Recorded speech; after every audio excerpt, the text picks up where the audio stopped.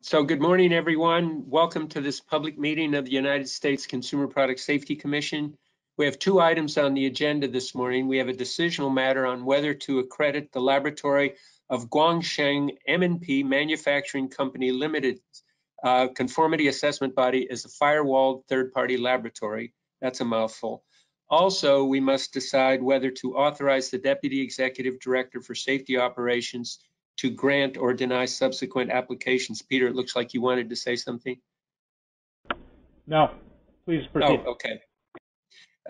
The second thing is that we have a decisional matter on whether to approve staff's recommendation to finalize a rule establishing a safety standard for infant sleep products under Section 104 of the Consumer Product Safety Improvement Act of 2008. And that meeting will follow this, but we've scheduled it for 10 o'clock, so we will begin that at 10 o'clock. So with respect to the Firewalled lab issue, a word of background, Section 14 of the Consumer Product Safety Improvement Act, which was enacted in 2008, requires third-party testing for products subject to CPSC children's product safety rules and certification that such products comply with our rules. And if you look to Section 14F2D and CPSC rules, they provide that CPSC may accredit conformity assessment bodies, also known as labs, that are owned, managed, or controlled by a manufacturer or private labeler if certain conditions are met. And briefly stated, they are that the lab must be accredited by an international body like ILAC, as I call it. That's the International Laboratory Accreditation Cooperation Mutual Recognition Arrangement. That the applicant has established procedures to ensure that its test results are protected from undue influence by the manufacturer, private labeler, or any interested party, any other interested party, The Consumer Product Safety Commission must be notified immediately of any attempt by the manufacturer, private labeler, or other interested party to hide or exert undue influence over the test results, and allegations of undue influence must be reported and may be reported confidentially to the CPSC. And in view of all of these findings, then the accreditation of the lab must provide equal or greater consumer safety protection than the use of an independent third-party lab. And as I understand it, staff recommends accrediting Guangsheng M&P Manufacturing Company Limited to do testing for 6 CPSC standards, which mainly have to do with compliance with our lead standards. We have several staff members present in the event there are questions in the opening round. And let me just enumerate those who are here. Mary Boyle, CPSC Executive Director, Dwayne Ray, CPSC Deputy Assistant Executive Director, Dwayne Boniface, the Director of EXHR, Jen Sultan, our Acting General Counsel, and of course, Alberta Mills, our Director of the Office of the Secretary. In addition, David DiMatteo from the Office of General Counsel and Scott Hay from EXHR are here, and I assume both are here because I heard David's voice. We'll begin with questions for the staff if there are any, but let me remind you that this is a decisional meeting, not a briefing, so I'm hopeful that there'll be few, if any, questions at this point since we've all had an opportunity to ask questions previous to this meeting. But we will give commissioners 5 minutes for questions. Once the questions are complete, I'm going to move 2 votes. First, on whether to approve the accreditation of the lab, and then a vote on whether to delegate the authority for the Deputy Executive Director for Safety Operations to grant or deny future applications. Once again, I want to remind everyone that while it is perfectly appropriate to voice our personal opinions on legal issues, we can say, I interpret the law this way or that way.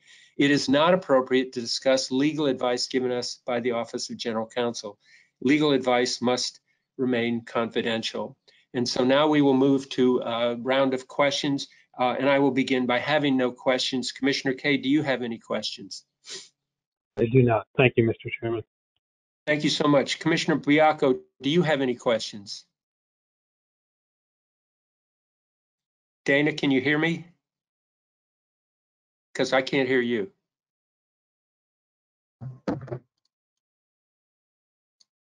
She's shaking her head no. She has no questions. Commissioner Feldman, do you have questions?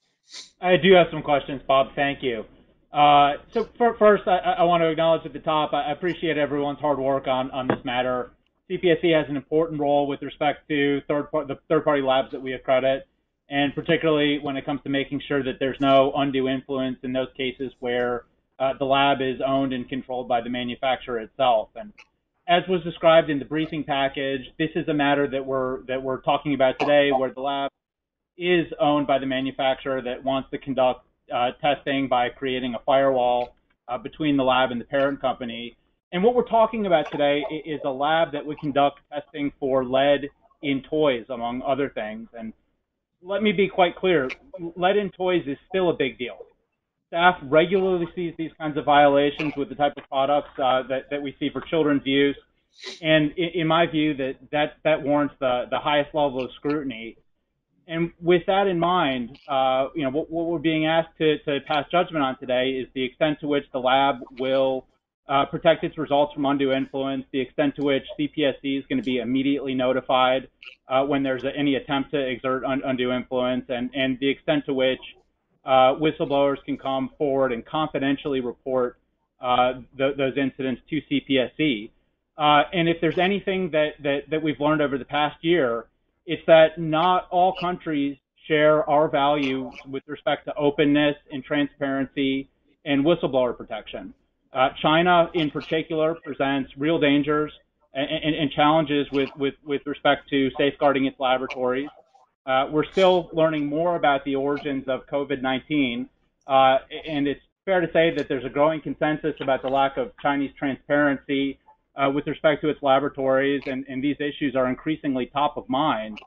So CPSC periodically approves these sorts of accreditations. I'm concerned that this has largely become an exercise in rubber stamping the applications that we receive. I think it's important that we have these conversations in public. And if there are additional things that the Commission could be doing, I want to make sure that we're exercising the appropriate oversight. So with that in mind, I do want to ask a few questions, both about the diligence that we've taken with respect to reviewing the application from the accrediting body and staff's process here. I don't know who this would be best directed to, but is it correct that the entire process of lab approval is via the examination of documents? Or in this process, do we have CPSC staff undertake any sort of on-site visit, either virtually or in person?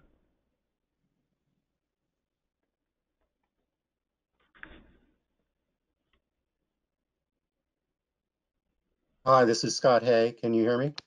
Yes, Scott, please go ahead. Yes, it is. It is a document review, a very detailed review of the laboratory's policies regarding undue influence and their policy to all staff that it must be reported to the Commission and may be done so confidentially. And then we review all the training records for the laboratory staff on those records, but it is a document review. If we're not, thank you, if we're not doing in-person review, what about the accreditation body itself? Are they doing in-person inspections? And if so, how often? Yes, as part of the ILAC process and the ISO standards, all accredited labs must periodically renew their accreditation. So depending on the accreditation body, that can be 2 or 3 years. And they will have insight visits by those accreditation bodies to make sure that they are following all the requirements in ISO 17025, that the lab is technically competent, that they have all the management procedures in place. And then, of course, every 2 years, the CPSC requires labs, every lab, including Firewalled labs, to submit an audit application with us, which is essentially a renewal application where they submit all of their documents again to make sure that they're accredited to the technical standards they're accredited to, and to make sure that they'll have those undue influence policies and training in place. How are we ensuring that the lab staff can actually report allegations confidentially to CPSC from a lab in another country that already faces allegations of restricting free speech?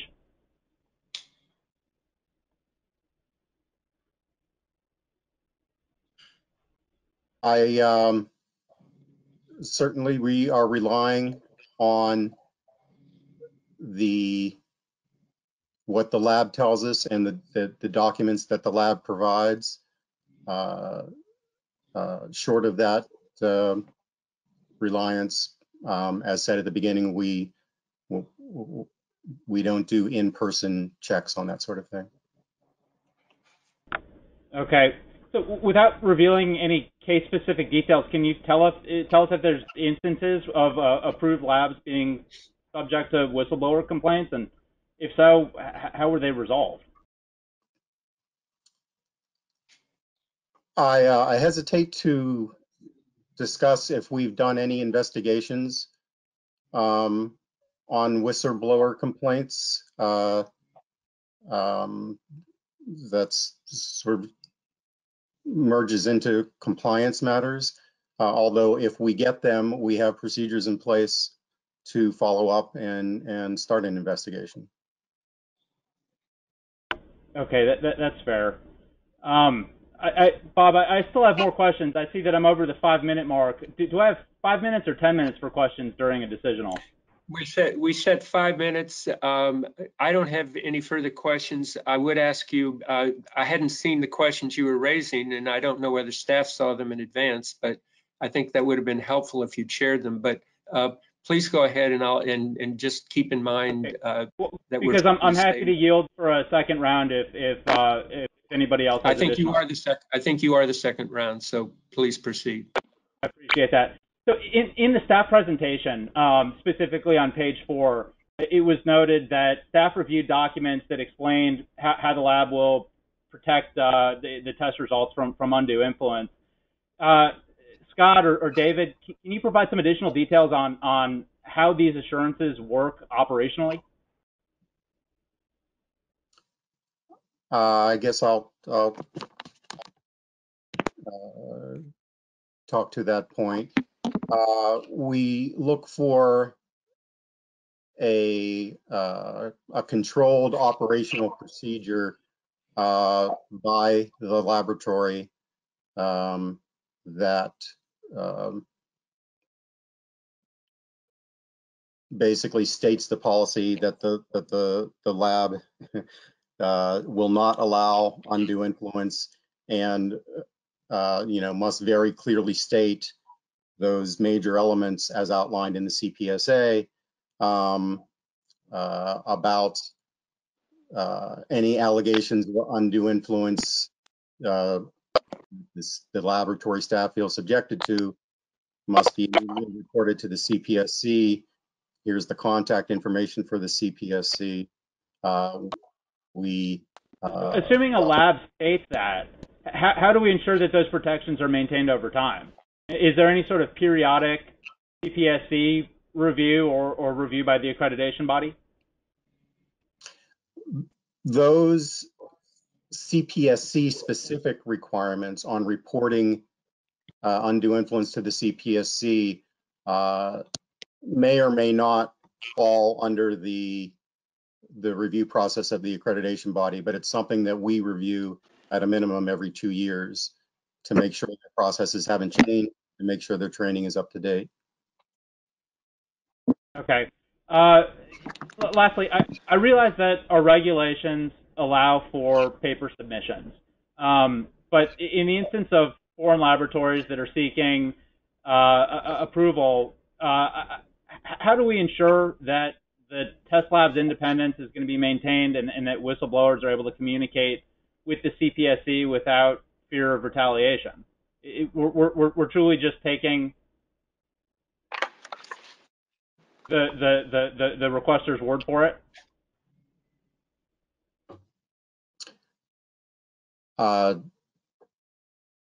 my short answer to that, I guess, is yes, and that would be the same no matter what country the lab is operating in. Okay.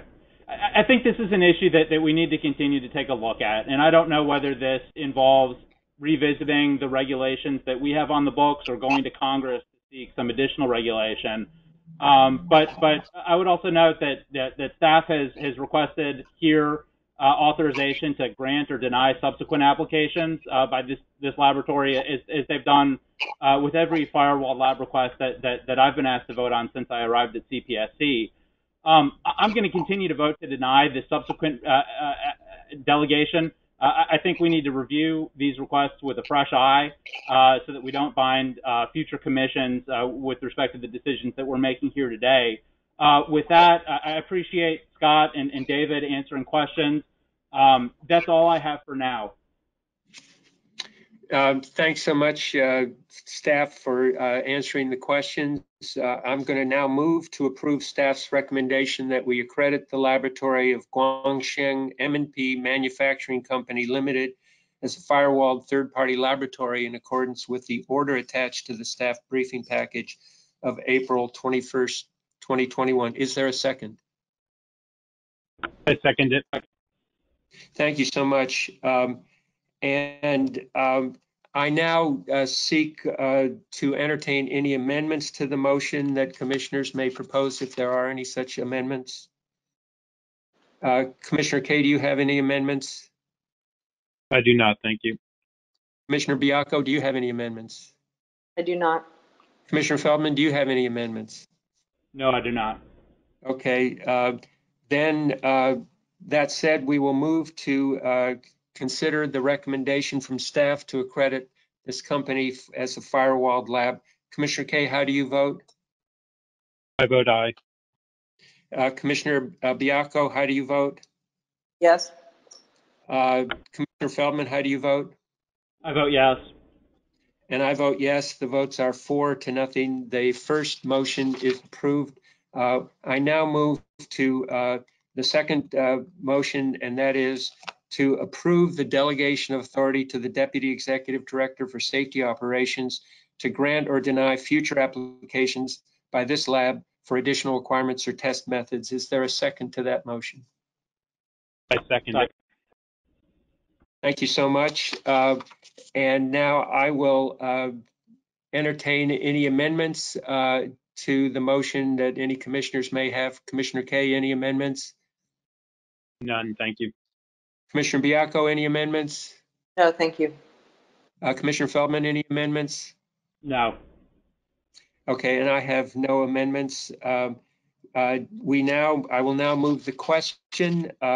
Commissioner Kay, how do you vote on this second motion? I vote aye. Commissioner Biacco, how do you vote? No. And Commissioner Feldman? I vote no. And I vote aye.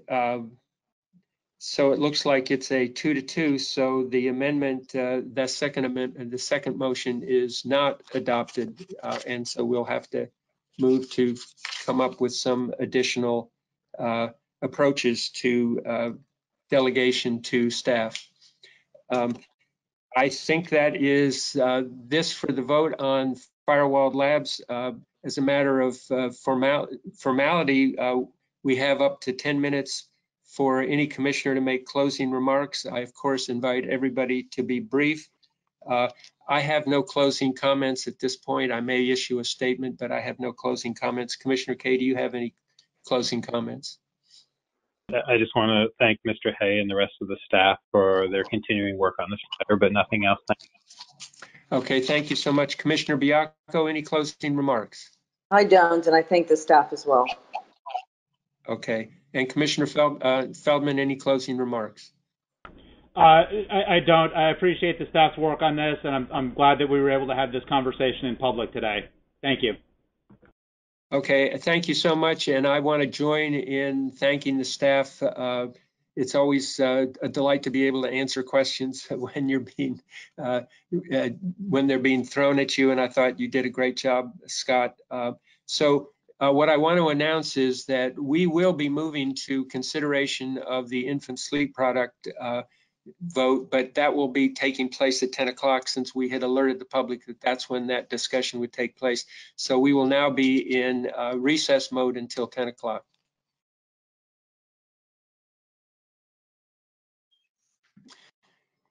Good morning, everyone. We are now turning to consideration of the final draft rule to establish a consumer product safety standard for infant sleep products. As I said at our briefing 2 weeks ago, this draft rule arises under 104 of the Consumer Product Safety Improvement Act, also known as the Danny Kaiser Child Product Safety Notification Act, or more colloquially as Danny's Law. This act honors Danny as a child who died in an infant product that had been the subject of 2 recalls, but the product somehow remained on the market and led to his demise. Pursuant to Section 104 of the Infant Sleep Products Draft Rule, if finalized, will incorporate by reference the voluntary standard ASTM F3118-17A as a mandatory standard, with modifications to make the standard more stringent to further reduce the risk of injury associated with infant sleep products. To do that, the draft standard addresses infant sleep products, that is, products that are intended to provide sleeping accommodations for infants that are not currently covered by existing rules for things like bassinets and cradles, full-size and non-full-size cribs, play yards, and bedside sleepers. The rule builds upon and expands a current voluntary standard, which I've already mentioned. It expands the voluntary standard to require that first, the seat back angle intended for sleep must be equal to or less than 10 degrees. And secondly, the infant sleep product must meet the requirements of the bassinet and cradle standard at 16 CFR Part 1218. In addition, the draft rule does 2 other things that we can't ignore. It amends the Commission's regulation regarding third-party conformity assessment bodies to include the infant sleep product standard in the list of notices of requirements issued by the Commission. And it requires manufacturers of infant sleep products to provide consumers with prepaid consumer registration forms to be kept on file by the manufacturers. And that's routine whenever we write a child safety standard. Getting to this point has presented staff with a number of challenges as new data has surfaced regarding the hazards of infant sleep products, eventually leading in 2019 to the abandonment of a more narrow standard, which was just addressing inclined sleep products, and the subsequent expansion of the standard to include all infant sleep products, including inclined and flat products. So to repeat, the draft final rule now defines infant sleep products as those marketed or intended to provide sleeping accommodations for an infant 5 months old or younger that are not already subject to one of 5 existing CPSC sleep standards. In the past couple of weeks, we've received a number of emails from concerned members of the public regarding our consideration of this rule, including yesterday, we got a submission with some 30,000 signatures in support of the rule. But let me repeat what I said at our briefing. The official comment period for submitting comments closed some time ago, but it's long been the practice of the agency to docket even last-minute submissions, although staff can't formally comment on them the way they do with more timely filed comments. But first of all, I want to thank everyone who submitted comments, pro and con, regarding today's vote. Alas, we don't have the resources to contact each and every one of you who submitted comments, but I assure you that your comments will be considered. So let me describe how the session will proceed today. We're going to begin with questions for staff, if there are any. I again remind you that this is a decisional meeting and not a briefing. We had a briefing 2 weeks ago, so I'm anticipating few, if any, questions at this point, since we've all had the opportunity to raise questions. That said, each commissioner will have 5 minutes for questions. And let me also reiterate who the staff members are, in addition to those who have been previously introduced. So today, we have Dwayne Ponifis, who is the Director of EXHR, Celestine Kish, Project Manager, Infant Sleep Products from the Division of Human Factors in the Directorate for Engineering Sciences, and Mary House, an attorney in the Regulatory Affairs Division of the Office of the General Counsel. So let me make one final point before we turn to questions for staff. This is a public meeting, and because staff legal advice should be provided in a confidential setting, I'm going to reiterate that any questions or comments that involve staff legal advice should not be discussed in an open meeting. And I suspect that some of the points of discussion today may well involve legal issues, which again, any commissioner is free to express his or her personal interpretation of the law, but not to put on the record staff legal advice. And just to reiterate this point, if Acting General Counsel Jen Sultan is there, could you reiterate the rules of the road for discussion about legal issues? And good morning to you, Ms. Sultan. Good morning, everyone. As Acting Commissioner Adler just stated, I just would like to remind all of the commissioners today to please refrain from discussing legal advice that the Office of the General Counsel has provided to you in this public setting. And as needed, I may appear to help remind you of that. Thank you, everyone. Well, thank you so much. And we'll now turn to questions for the staff. And I didn't really have any questions, but I did, I guess, want to ask one question, and that is, we've seen a lot of comments about bed sharing and about the fact that this will remove in-bed sleepers from the market. And the argument has been raised that this will work to the detriment of low-income and disadvantaged consumers. And I wonder if staff wanted to respond to that and make clear that you're not the cold, heartless folks that you might have been painted to be. So Celestine, if you wanted to respond to that, or if Dwayne Boniface, if you wanted to respond, please feel free. Thank you and good morning. Let me turn my camera on. There we go. Okay, good morning.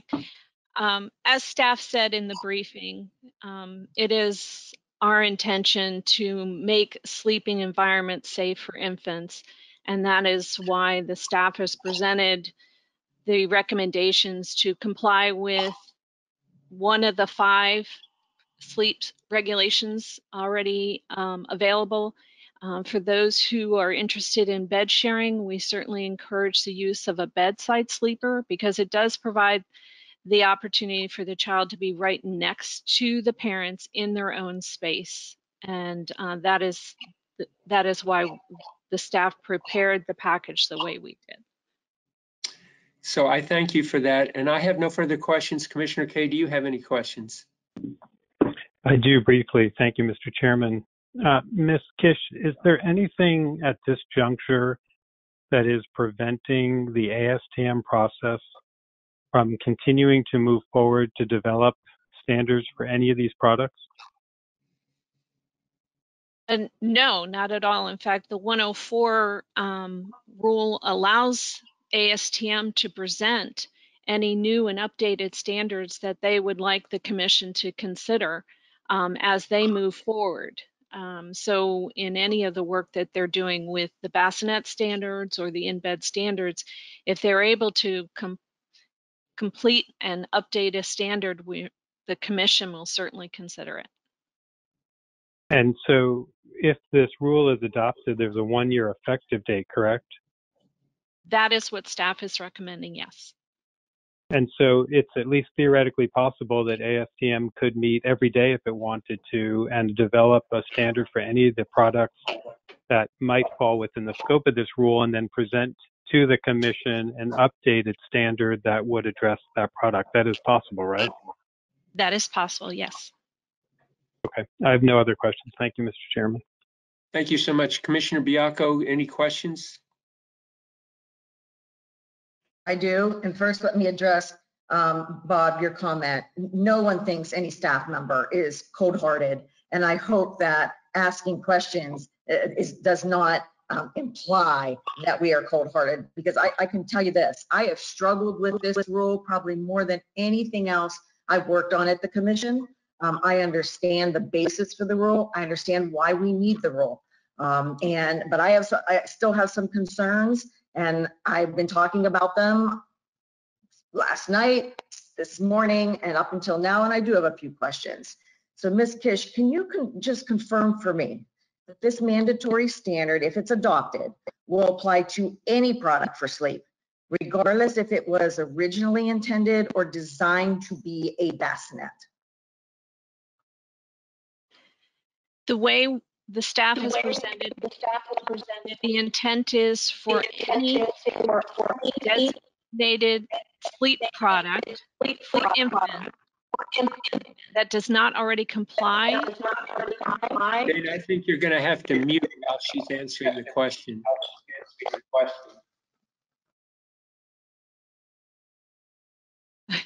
So any sleep product that does not already comply with the 5 sleep regulations on that we have, so cribs, bassinets, bedside sleepers, play yards. If that product is intended for infant sleep, for infant 5 months or up to 5 months, it must comply with the bassinet standard. Okay. And I think it was you during the staff briefing who told me that if it doesn't fit, if a product that's on the market doesn't fit in, it needs to be redesigned, right? Or it can't be sold. Correct. It may have to be redesigned in order to meet the bassinet standard. Okay. Can you identify? Sorry. Can you identify for me, I don't know if this is for you, Ms. Kish, or anybody else, can you identify for me what products will be forced into a redesign or forced off the market? I mean, I'm still doing my own research because I can't seem to get an answer on this. Can you help me with this? So the most of the in-bed sleepers that are currently on the market would have to redesign in some way to meet the bassinet standards. And that means they may have to provide a stand. They may have to change the height of their sides of their product. Those are the biggest issues with some of the compact, smaller in-bed sleepers. I think that's the easiest way to discuss that. Can you give me an idea of how many products that applies to? I do not know that answer. I'm not sure if Susan Proper from Economics would be able to answer that for you. Is Susan available?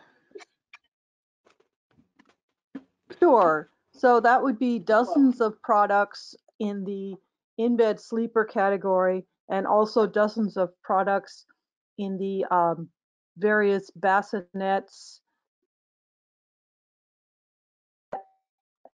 do not have legs or a stand. Some of the soft-sided travel bassinets, these go by a lot of different names, but basically things that are called bassinets but do not in fact meet the bassinet standard at this time.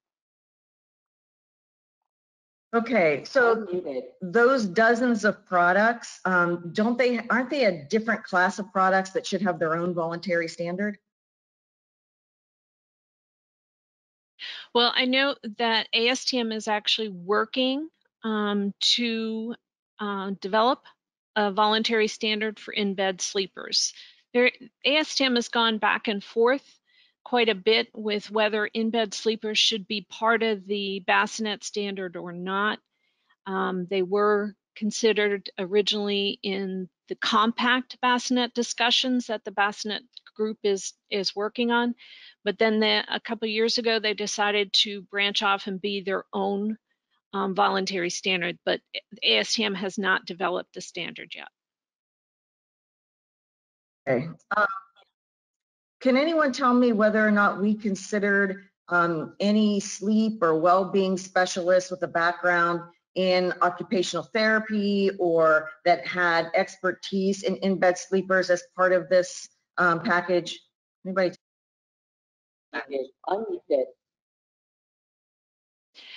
So I'm not sure if anyone with that background is part of the ASTM process, but they are certainly welcome to be part of the process. And we have had on ASTM calls a number of representatives from hospitals and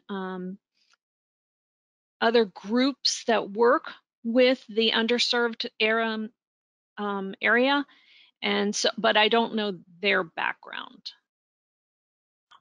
Okay. You know, I'm sorry, Ms. Kish. I think it's because of my sound. I'm being muted and unmuted. So you may have missed a part of the question. What I was trying to find out is, not with regard to the ASTM, with regard to this package, have we considered any expertise or heard from anyone with a background in, you know, bed sharing products as part of our package? Well, we have gotten comments from the SNPR. We did receive comments from consumers about the in-bed sleepers. Again, I don't know the background of all the people specifically to your issue. Okay. For now, that's all I have. Thank you very much. Thank you so much. Commissioner Feldman, your questions? Thank you, Bob. I have no questions, but I'm happy to yield the balance of my 5 minutes to Commissioner Biacco if she has additional questions. Unmuted. I don't think it's questions that I have at this point. Okay, I have no further questions. Commissioner Kay, do you have any further questions? I do not. Thank you, Mr. Chairman. Okay, well, back to Commissioner Biacco. If you have further questions or comments within the 5-minute period that's just been granted to you, please feel free. Unmuted. I have comments, Mr. Chairman, but I don't think I have any additional questions that that make a difference at this point. Thank you so much. Then, hearing no further questions, I'm going to now move the adoption of the staff draft final rule on infant sleep products. Is there a second? I second it. Thank you so much. Now, at this Bob, point, before we get to the underlying question, I do have a motion. Is that in order? Peter, it's more than in order. I was about to address that, so if you'll just give me a second, I will address your point. I was about to say, normally I would discuss this motion and have it discussed and deliberated, but you, Commissioner Feldman, have circulated a possible motion for our consideration, and having consulted with the General Counsel, I've been told that your motion would supersede my motion, so that it is now appropriate to turn to you for your motion. So please feel free to make it. Thank you. And first, let me say thank you to staff who I know have been working on this issue, in particular in infant sleep for years. I know how much work goes into an effort like this, so I do appreciate everybody's hard work. Second, I don't think I'm taking any liberties when I say that every one of us, all of the commissioners, share the goal here of protecting infants. And I also want to say to the many parents who reached out to me, I hear you. I read and appreciate your comments, and this is part of the process of doing rulemaking like this in the open is having an opportunity to petition an agency like ours for redress and to make sure that you've been heard, and you have been. I am concerned, however, that if we issue the rule today, as it stands, its implementation may be... Peter, would you make your motion, and let's see if there's a second you can go on and explain it? I have a motion that I'm offering that's on the table, that the commission would direct staff to resubmit the final rule package as a second SNPR to collect comments on the underlying justification for including the flat infant sleep products in the rulemaking, and to submit a revised final rule to the commission for an up or down vote. Thank you for that motion. Is there a second to Commissioner Feldman's motion? I second it. Thank you. Peter, I'm sorry to interrupt. Did you please continue with what you were saying? As I was saying, I'm concerned that if we issue the rule today, as it stands, its implementation may be delayed or even frozen as a result of procedural deficiencies that were pointed out in response to the 2019 SNPR. We received comments that pointed to a number of deficiencies in the final rule, including data issues, notice deficiency, and the fact that CPSC wasn't entirely clear that flat products were to be included in our most recent SNPR. So, let alone the final rule. So the motion that I'm offering today would hit the pause button and allow staff to address some of the issues by collecting additional comments on the underlying justification, among other things, for including the flat sleep products in the rulemaking. I think that such an approach would strengthen the Commission's position on a final rule and would provide a process that's fair to all that are involved and sufficiency under our statute. I believe that it's a more prudent path to mitigate the risk so that our final rule will stand here. And in my view, providing a second round of notice and comment, which would allow staff to conduct with all deliberate speed an opportunity to mitigate the risk that commenters have raised regarding judicial scrutiny here.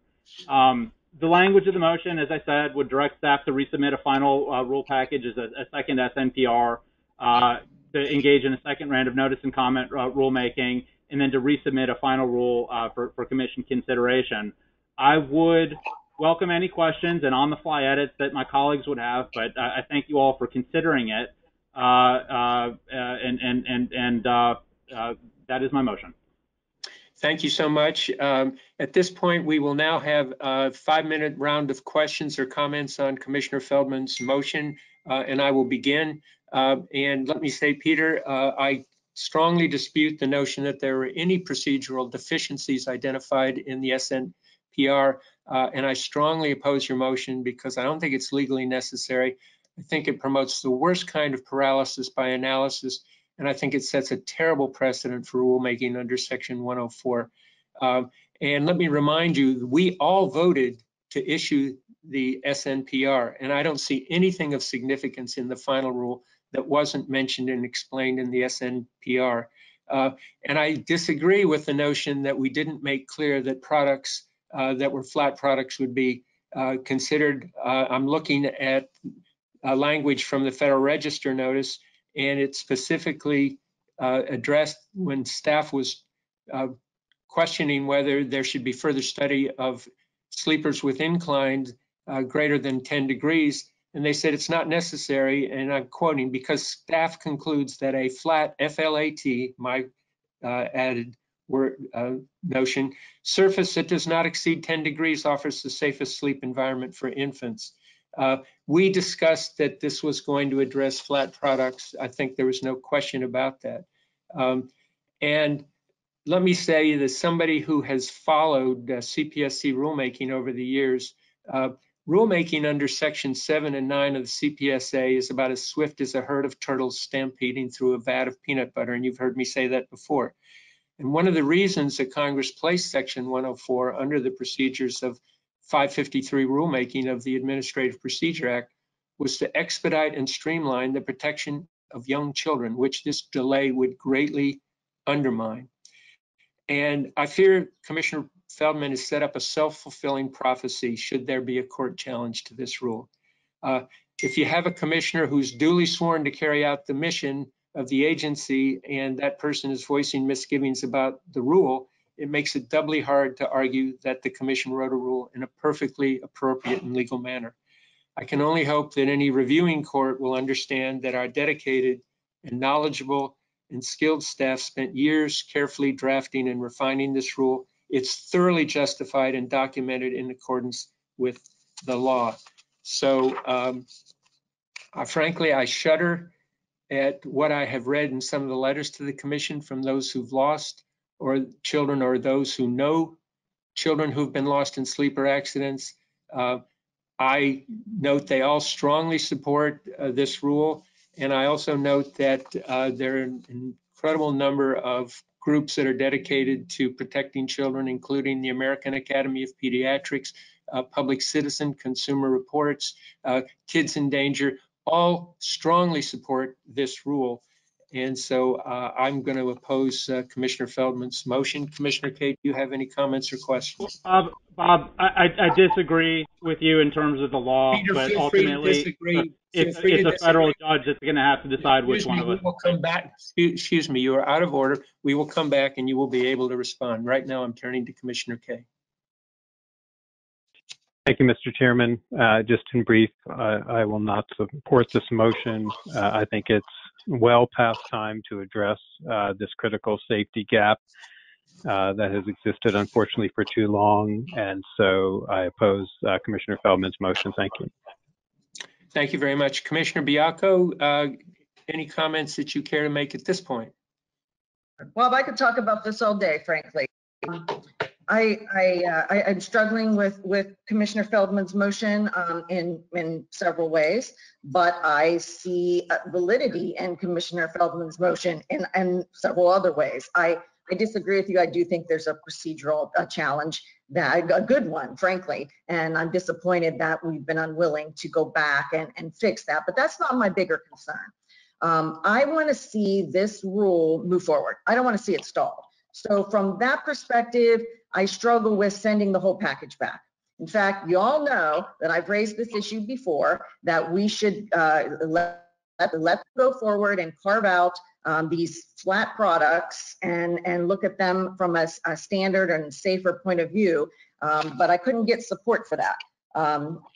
I will also say that I've spoken to tons of people, and you're right, we've gotten lots of letters and so forth, but it was the most passionate advocates yesterday that actually convinced me that maybe we shouldn't go forward with this rule. I mean, I asked them yesterday to give me a list of products that they considered bad. They gave me two, if you want to call it that. One was a company name, and they really didn't describe what was wrong with the product. And the second product they identified for me was a product not even on the market in the United States. So I kept asking, I have not been able to get it. So I struggle with, I agree with everybody that part of this rule that applied to inclined sleepers, which is how it all started, should go forward. But if this is where we are, I do not have enough information to take a group of products that you guys are describing as flat off the market. And that is exactly what will happen with this rule, as we just heard from my questions. And what really I struggle with is that all we hear about is flat is best, bare is best. And if you don't have a bassinet and you have to redesign it, we're taking flat products, which I'm also being told is best, off the market. And I have a real problem with that. So if my only choice is to support Commissioner's motion as it's presented, I'll support it. But I think we should have fixed this, and I don't think there's any reason why we couldn't have held a public forum and had this information and maybe just satisfy our point of view. So, you know, I'm torn here too, but if I have to go one or the other, I'm going to support the motion. Thank you so much, Commissioner Biacco. Commissioner Feldman, you can feel free to respond now. You're muted, Peter. My response is that you and I clearly disagree on the law, but ultimately it's the DC Circuit that's going to make a decision here about which one of us is right. Are there additional comments or questions to be raised with respect to Commissioner Feldman's motion? If not, I will now put to a vote Commissioner Feldman's motion. Commissioner Kaye, how do you vote? I vote no. Commissioner Biacco, how do you vote? I'm going to go yes. Okay, and Commissioner Feldman, how do you vote? I vote yes. And I vote no. Commissioner Feldman's motion is not carried. And so I will now return to consideration of my motion. And if I might take a few minutes to explain it. So as a starting point, I want to join all of my fellow commissioners in thanking CPSC staff for an incredibly comprehensive and detailed analysis of the reasons for moving beyond the original NPR published in 2017 to adjust for new data and to provide further expert analysis that led to the November 2019 publication of a supplemental notice of proposed rulemaking. As detailed in the SNPR, staff became aware of 451 incidents that occurred from 2005 through June 2019, including many that were not known until after the 2017 NPR. And with respect to this further injury data, staff carefully analyzed it to identify the pattern of incidents that produced the risks from these products and to address them. Moreover, staff contracted with a world-renowned mechanical engineer with the biomechanics specialization, Dr. Aaron Mannon, to conduct infant testing to evaluate the design of inclined sleep products.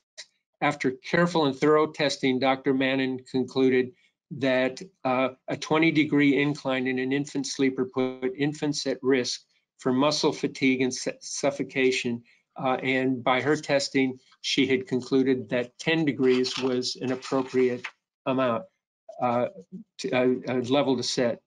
I think staff's approach is elegant, simple, and effective to solve the problem of infant sleep products. I will say that, Commissioner Biacco, I hear your comments. I think those are policy arguments, and those are policy arguments that we've hashed out. I don't see them as going to the heart of legal justification for the rule. I think there's no question but that ample notice and an opportunity for comment was provided in the SNPR. And I just turn again to the fact that when I look at groups like the American Academy of Pediatrics, Kids in Danger, Consumer Reports, Public Citizen, and our CPSC staff, they all argue that the best approach is flat sleepers that are best placed outside of a bed. We certainly are free to listen to any additional ASTM amendments. And so that is my explanation. Commissioner Kaye, I turn to you for any comments or questions you have about the motion on the table. I don't have any, I'll hold any statements I have till after the vote. Thank you, Mr. Chairman. Okay, thank you so much. Commissioner Biacco, any questions or comments about? I'm muted. Comments about?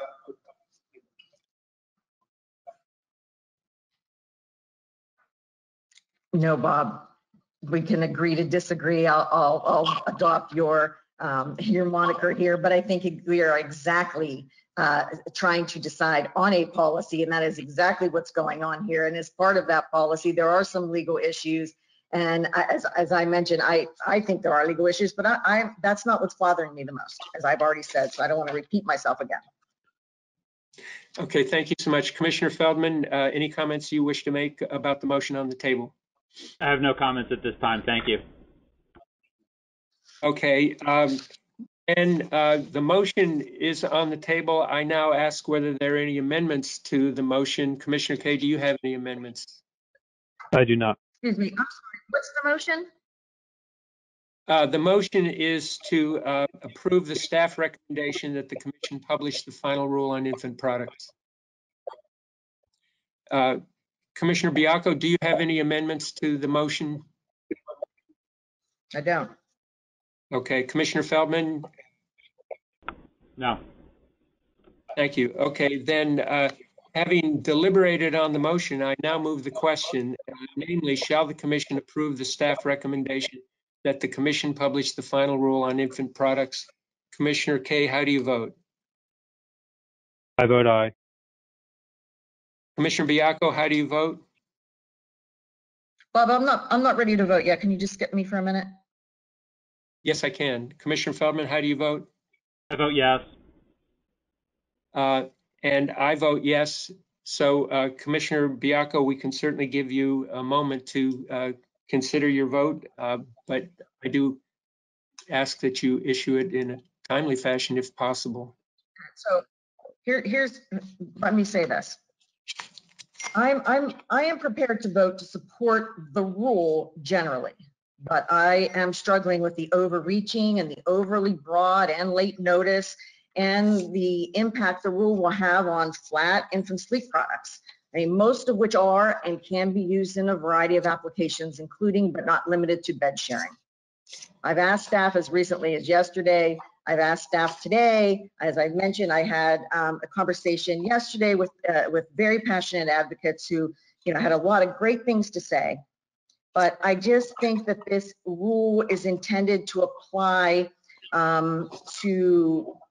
it just goes too far. So I'm going to vote for the staff to take other action, and that is to advance the rule as it was intended to apply to inclined sleep products, but to carve out and have a hearing and do a deeper dive into the products that I've been told by pretty much everybody I've asked can have a standard in and of itself, and that's what that's my vote. Okay, thank you so much. So the final vote is 3 in support of the rule, 1 to take other action.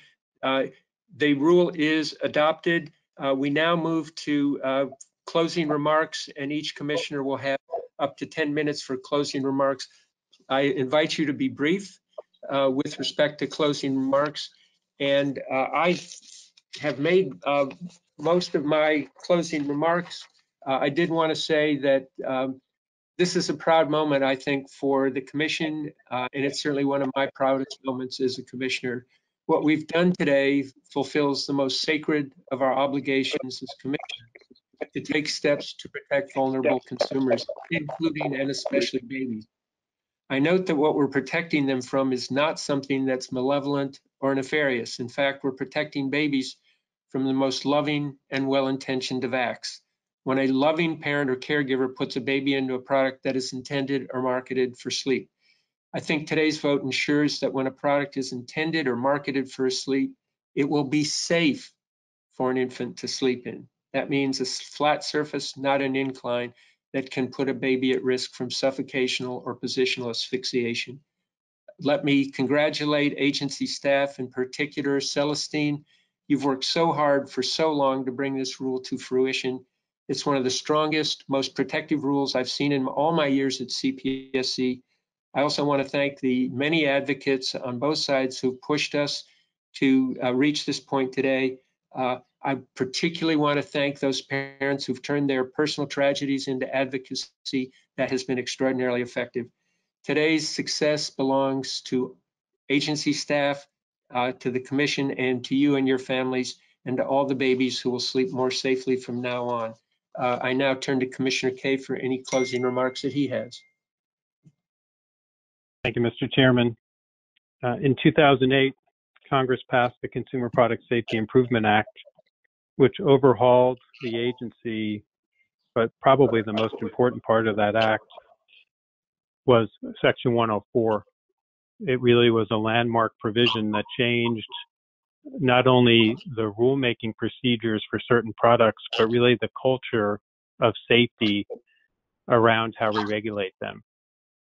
And even though I haven't always agreed with how the process has worked or the timing of the process, I think we can all agree that it has vastly simplified and accelerated, as Congress intended, the way we oversee these products and the rules that we write.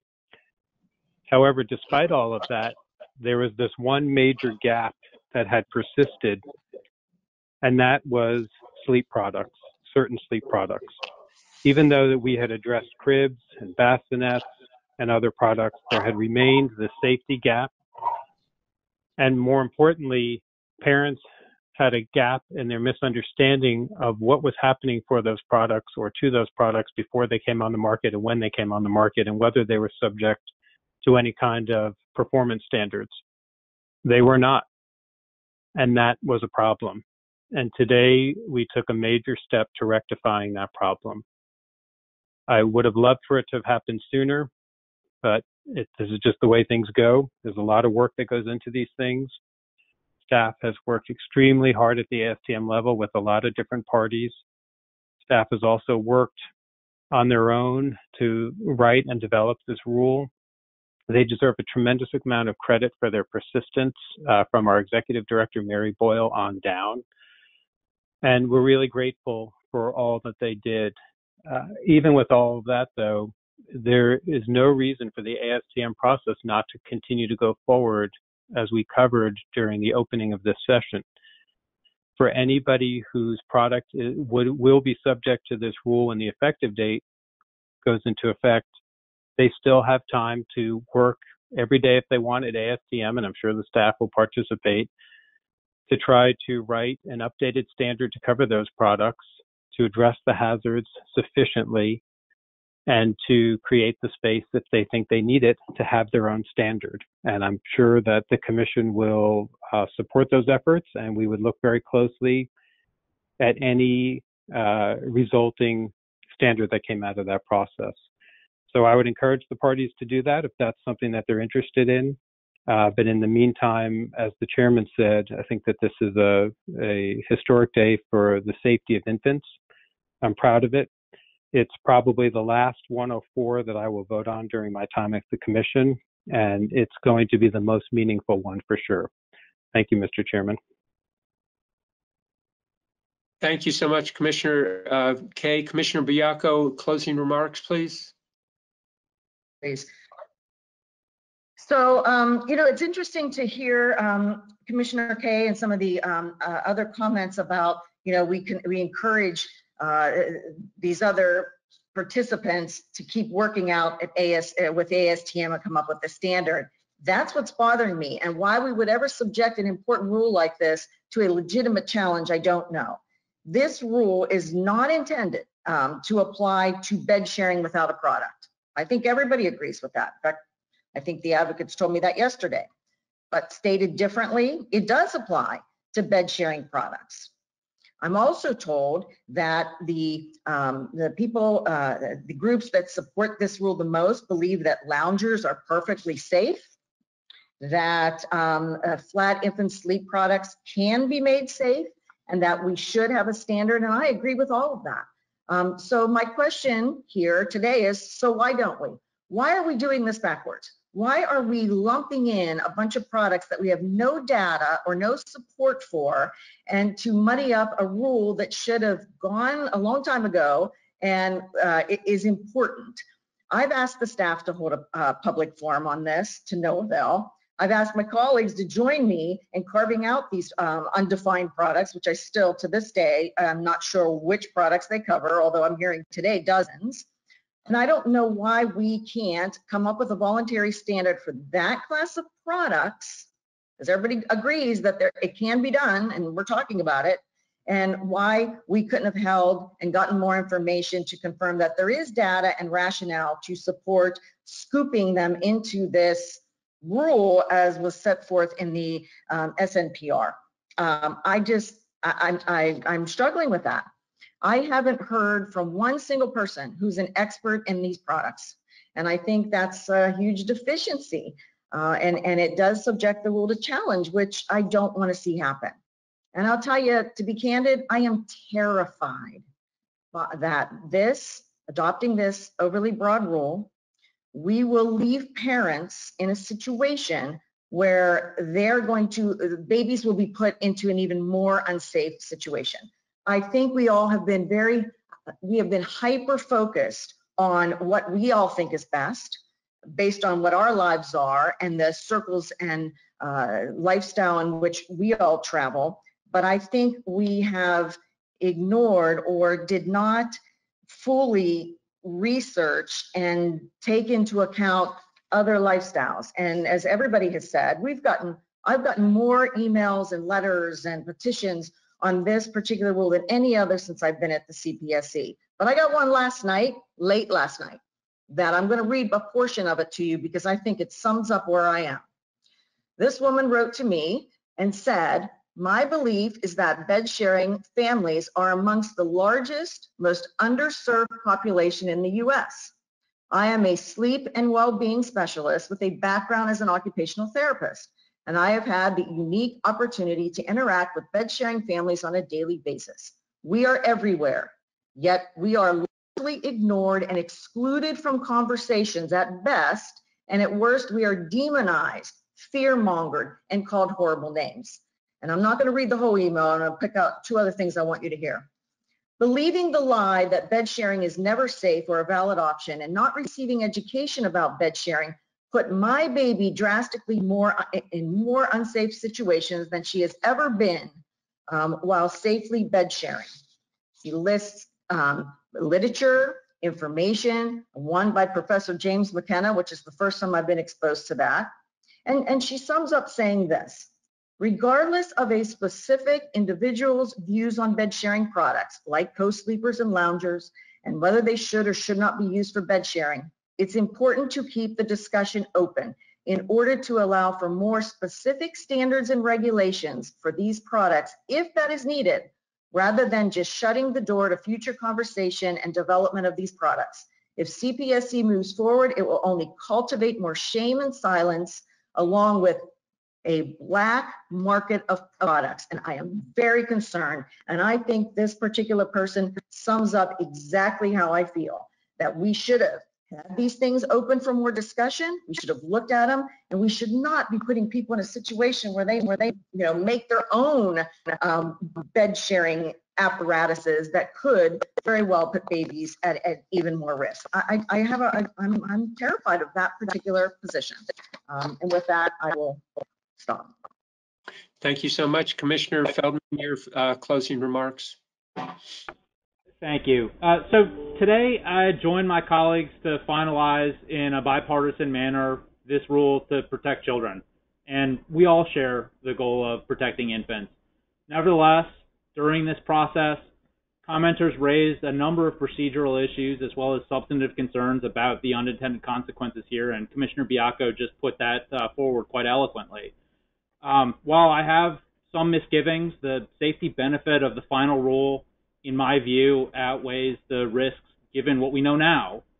But I expect, and I'm asking, that staff closely monitor the implementation of the rule and the potential for these unintended consequences, particularly with regard to co-sleeping. The CPSC, among other things, is a risk reduction and mitigation agency. Yet today we're pushing ahead despite knowing about the potential legal challenges that could be addressed on the front end of the rulemaking. While I voted yes on the final rule and in the strong interest of protecting children, I would have much rather my amendment had been adopted.